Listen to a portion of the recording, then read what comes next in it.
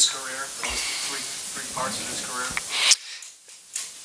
Yeah, I mean, he would probably rank up there in terms of the growth. I mean, Evan Turner made some unbelievable growth in his 3 years here, just in terms, a lot like a Deshaun, different but a lot of similarities, and you know, it's why you do it. I mean, to see those kids do that and become better men, it makes this job a lot more rewarding.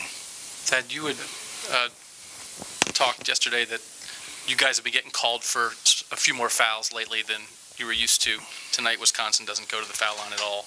What did you think of what you guys did defensively tonight? Yeah, I thought we were much sounder defensively, and you know they chose to shoot a lot of threes, but I thought our positioning was better. I thought we helped better. Sometimes we overhelped, which created some open opportunities for them. But you know, that was one thing that we had talked about is trying to play harder without fouling. Thad, I think you shot 63% in the second half against Wisconsin, which doesn't happen a lot. What changed from the first half to the second to allow you to be that efficient? I thought we were just more aggressive in terms of our pace of our offense, the flow of the offense. We were just, I don't know, a little bit more aggressive. That was one of the things we talked about at halftime. Not that, you know, like, hey, we're going to race it up and shoot it real quick or anything like that, but just having more of a pace to us. And you know, I thought we did a good job of getting open shots too.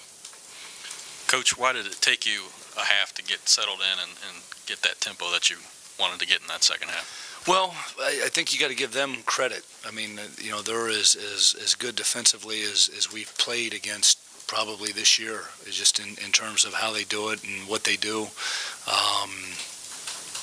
You know, I think we started 1 for 9, and you know, I a couple times just told our guys, hey, we gotta make some shots. We gotta make this thing happen. And sure enough, we were able to do that. I thought, you know, the stretch, I think we were down 24-17 or something there in the first half, and we got to the rim. DT got fouled on the 3. You know, that was a big momentum swing for us. The game was going along just kind of like typical Wisconsin game, and you score 50. You had that 15-0 run, and Deshaun has 10 of them. I mean, he's all of a sudden he's in his zone and he's doing all the things he does. Is that an indication of how good he is, that he can take a game like this and suddenly kind of break out that way? Yeah, I think so. I think that I mean, I've used this word with him a few times, but you know, just his efficiency offensively, and you know, a couple of those shots. He had great leg drive. I mean, he was high on his shot. He was exhausted the last 5 minutes of the game. I mean, we took the one timeout and turned it into a full just to kind of rest our guys. You know, his first question we talk about his growth. You know, 2 years ago he would just completely shut down on the defensive end and saved it for the offensive end. But I thought he kept defending down there. But yeah, that was, you know, how he got him was probably the biggest thing. Just his effectiveness. He was more patient tonight. Sometimes when he knows it's coming to him, he speeds up real fast. But tonight he slowed down and let it kind of happen. On the 15-0 run, you also fast break points are hard to come by in this kind of game, and you got a couple. What was it? The defense that triggered it? Was it? Like I was saying, Deshaun. What do you think got? Yeah, you know, we got out and got a couple. You know, Q's 3 was huge. Amir got the pick and roll dunk. You know, Shannon's and 1 there late was you know, he had a couple of big time steals, and you know, I felt from that standpoint that was, you know, we got a couple easy ones, which, as you know, are hard to get against them. Yeah, you mentioned the threes that they shot. Were you surprised that they took over 50% from 3? You know, they do that to us quite a bit. You know, and it's like I told her, I know Berggren was 2 for 19 going in. I'm like, fellas, I'm telling you, I've seen this before. He's going to make him against us, and you know, the one banked in, and you know, but no, that's what they've attempted to do against us. Thad, in that during that 15-0 run, LeQuinton was on the floor, obviously, and gave you guys some bump offensively, knocking down some shots.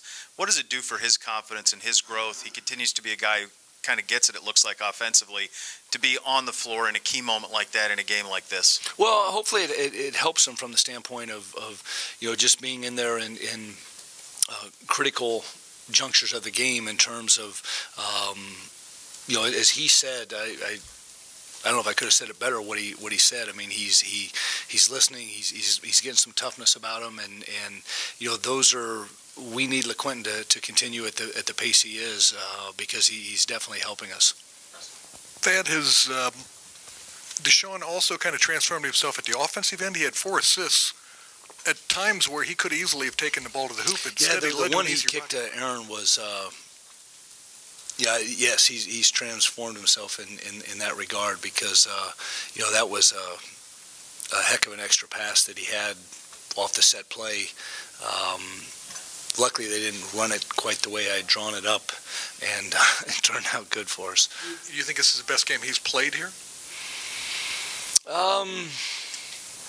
It's got to be right there, no question. I mean, I think his freshman year when he reeled off 14 straight. And a game was pretty good, but yeah, you know what? Without a doubt, this is probably right there at the top because of just his overall effectiveness of both offensively. I thought he was very good defensively as well. Yeah. Well, he had the one that was right there at the rim that went in and out. We were lucky on that one, but I thought honestly he did a heck of a job. You talked about Wisconsin's defense, and obviously, we know they're a good defensive team, but did you feel like with Deshaun sometimes and Aaron sometimes and Q sometimes, depending on the matchup, that they could win, take guys one-on-one? It seemed like they were able, depending, spacing kind of thing, you found some ways to break them down. Yeah, and which is hard to do because, they're so pack-oriented. And, I think from the standpoint of their positioning defensively is really, really good. And, I don't know this for certain, but I'd say that we've never taken just 5 threes against a Wisconsin team the time I've been here. And, but yeah, we were able to find some seams. Aaron was tremendous in that regard of getting inside the defense. Why do you think you only took 5 threes? Just because you were effective doing the other things? Yeah, I guess so. Yeah, I honestly don't know. I was shocked when I saw it.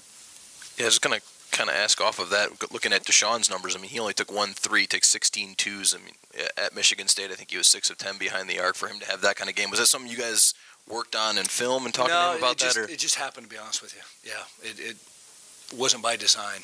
It looked like he was doing more posting or a few more things towards the basket. Did you like what you saw from that part of his game? Yeah, I mean, as the game unfolds, we look and say, we're charting and saying where are we most effective, and that's where it was tonight. Coach, Sam Thompson had a great game in the last game, and he really took a step back tonight. What are you going to be working on with him in the next couple of days? I don't know if it's anything different. I thought Sam played great defense.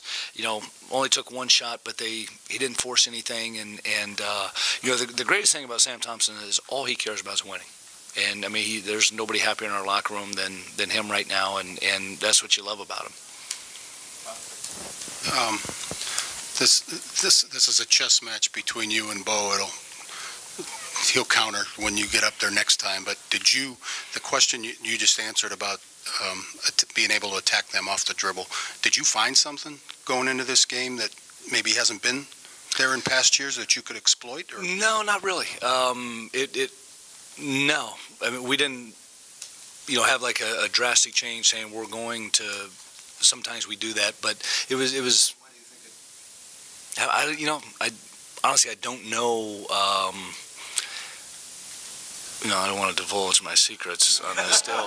We do have to go back to Madison. You can run with it how you please, but I know nothing. All right, guys, thanks.